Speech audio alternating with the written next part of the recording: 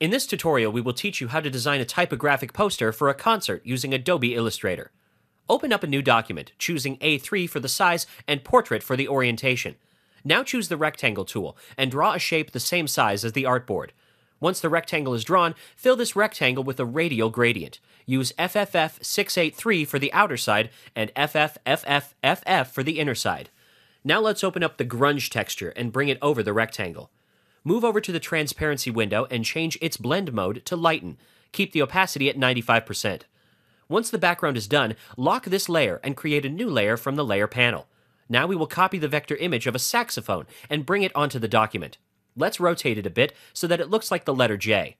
Now let's insert the rest of the text using Impact for the font. Keep adding the text separately, aligning each word in the same format, following the same theme. Keep rotating the text and adjust the size of each word according to the overall image.